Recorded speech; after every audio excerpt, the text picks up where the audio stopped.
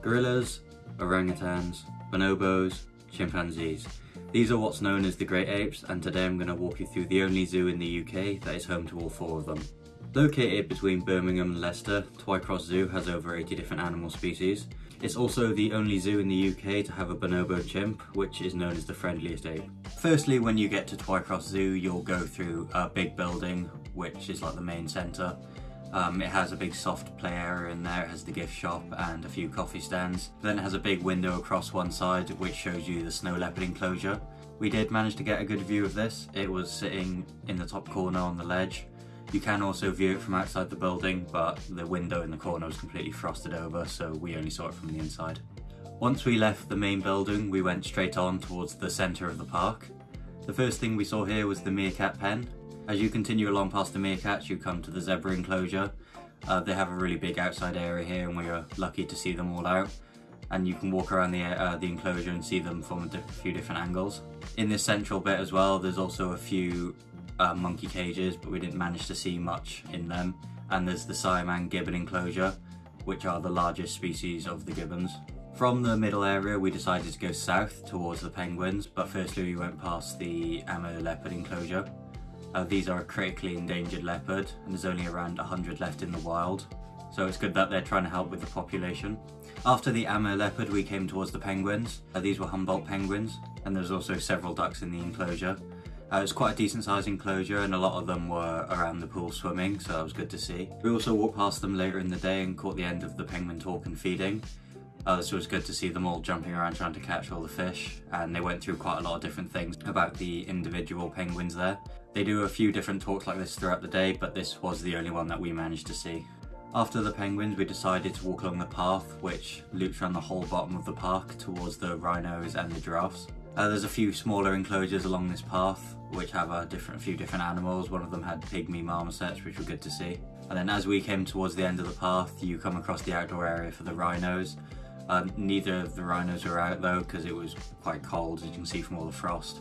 So we had to go into the indoor bit to see them. We did get a good view of them, but the bars they were behind were quite thick, so it was quite hard to see them, and they weren't very active. They were just lying on the floor. These were eastern black rhinos, and I think they have two of them there. These are the same rhinos that we saw at Chester Zoo. They were much more active there, and we got quite a good view of them. So if you want to see that, check out the Chester Zoo vlog linked in the description. After the rhinos, we went round to the giraffe house. Again, these weren't outside because it was too cold, so they were both in the house, which gave us a really good view of them. Unlike most four-legged mammals, giraffes swing both legs on the same side at the same time as they walk, which you can see as it's walking through its house. After the giraffes, we went to the chimpanzee Eden. There was 2 rooms in here for the chimpanzees. The first one had 3 females in it, which were quite relaxed and not really doing much, but the second one had a lot more in there and had all the males.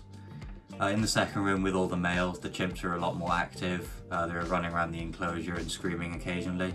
This is also where the hairless chimp is, which was quite scary to see. You can really see all the muscle they have, which is why they're so strong, and you probably would not want to fight one. There was also another hairless chimp sitting in one of the beds on the wall, which I'm guessing is related to the male one, which was running around a lot more. The walkthrough bit for the chimpanzees was also quite well themed, with lots of different trees and plants around it. And you also had a view of the big outside area they have, but none of them were outside when we were there. They were all just in the 2 rooms they have indoors. After seeing the chimps, we decided to go see the bonobos. These are very similar to chimps, but there are several differences. For example, bonobos are quite a lot smaller. Bonobos also have darker faces when they're young, whereas chimps have a lot lighter faces. And bonobos live in female-led groups, whereas chimps live in male-dominated groups. This is the only zoo in the UK to have bonobo chimps, so it's definitely a good one to see. There was also a few babies there, one of which has just turned 1, so it was good to see a whole range of different ones there. After we saw the bonobos, we decided to go try see the gorillas, but these weren't around because they had their morning enrichment sessions. So we decided to continue up around the top of the park towards the Sumatran tiger.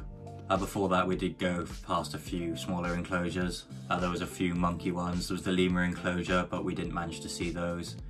And then there was a deer enclosure at the top. As we came to the end of the path, we reached the Sumatran tiger enclosure. It has a big outdoor area, but we only caught a brief glimpse of it outside.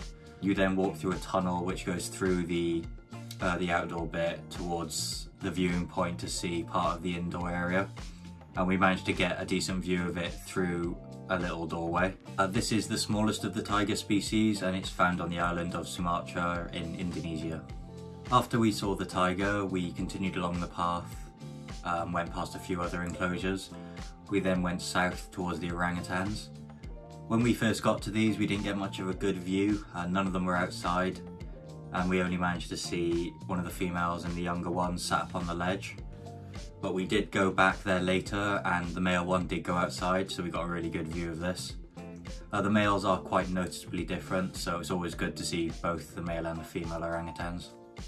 After we saw the orangutans, we decided to continue back through the centre to go see some of the enclosures we missed on the first way around. There were a few smaller monkey enclosures, and we still didn't manage to see much of them out. We also saw a dik-dik enclosure, but they didn't come out either. There were some smaller pancake tortoises next to some medium-sized tortoises, and then close to the centre there's a building that also has the giant tortoise in it as well. These didn't do much, but were also quite cool to see, and were sleeping in some strange positions. After we saw the giant tortoise, we went back to see the gorillas, which was the final great ape. As we got there, they were just coming back into the enclosure from the morning enrichment.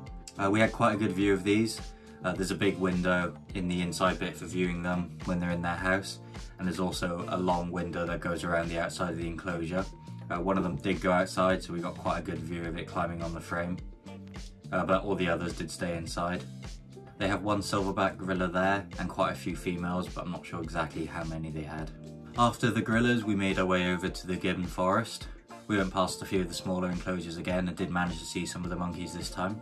As you come to the gibbon forest, you'll see all the outdoor areas for the gibbons. It's just lots of tall pillars and swing things and stuff like that. None of them were out though, as it was too cold. They were all in the rooms in the forest. The gibbon forest is a building that's designed to be as close to the natural environment for the gibbons as it can. You walk in and there's 4 rooms, one in each corner, to view the different species of gibbon. I believe there were 3 different species there, but we managed to see all of them. It was really well themed on the inside, and you did get a good view of all the different gibbons. The last part of the zoo that we visited was the Gruffalo themed walk in the top left of the park. I didn't get much film of this as it was focused on kids. There was quite a few different animatronics as you walked around. There were a few different animals here. There was a bird walkthrough, a goat walkthrough, and a few smaller enclosures. And then after that, we made our way back to the entrance. As we were leaving, the last animal we saw was the snow leopard again, which hadn't moved from its ledge. We also had a quick look in the gift shop and then called it a day. If you've made it to the end of the video, thank you for watching. I hope this gives you a good idea of what's at Twycross, somewhere I definitely recommend visiting. If you like the video, leave a like, subscribe for more, and bye.